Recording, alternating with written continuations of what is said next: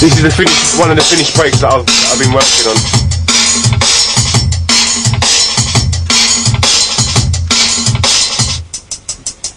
He's out there on his own, man. He's got his own sound, constant inspiration, and the thing, he never likes any of his tunes. You ask anybody and they're like, I can't understand it because he never likes any of his records. I find when I do a track, maybe I don't never put all my will into a track. I don't think I've ever done that yet.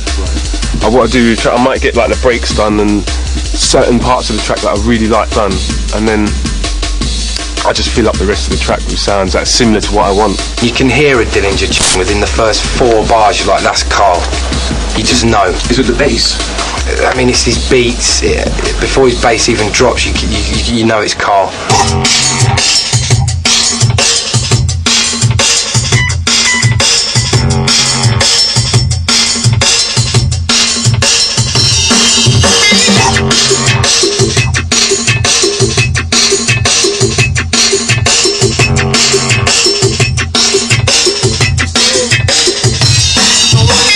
All that's in there right now is just a kick, just all in there. It's in there right now. You've got Carl, you know what I mean, he's knocking out some really fat tunes, the things that he's doing with bass lines, you understand, you know, he's coming with just like totally unique styles, and you know, he's trying, you know, I can't hear him, I mean, copying anyone at all, you know, it's like he's doing his own thing, you know, and it's like he's creating his own sound and he's going his own direction.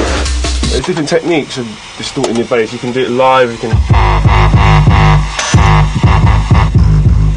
See, that's just the bass flat kick. And then like you can... There's loads of ways to do it. You can just put another, you can double it up and distort another extra bass line track on it. You get a lot of hiss, but it keeps it raw. When it comes in, it's like an atmosphere to it. And you can... There's different ways you can do it. That's the way I'm doing it today. Wow.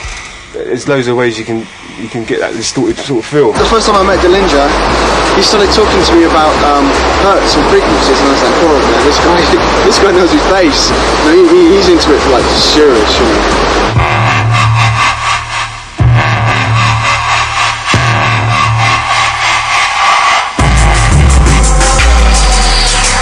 Carl's the worst one. He's got tannoys, but his tannoys go lower than my ones, and several council letters. My biggest influence is Dillinja, really. Dillinja's very powerful artist, very quiet but very powerful artist. I mean, he's a bit of a demon, man. Carl really could take any dance floor apart, and has done for many years, because Carl's that kind of guy. And the breaks are all together at the moment, but...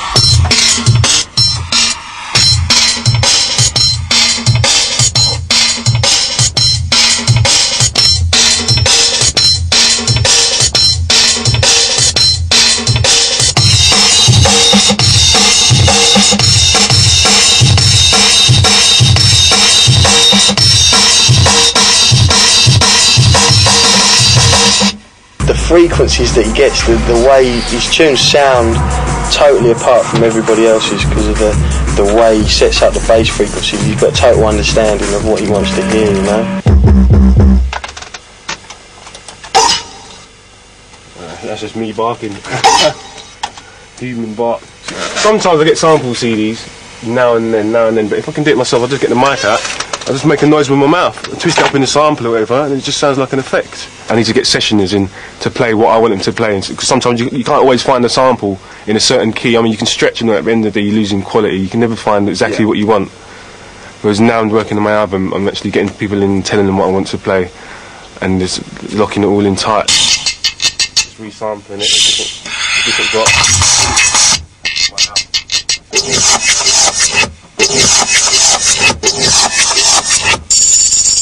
Just different percussion sounds.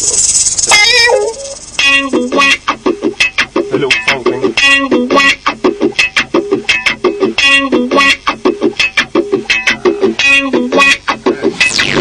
I want everybody to make good records, so I can have more records to play.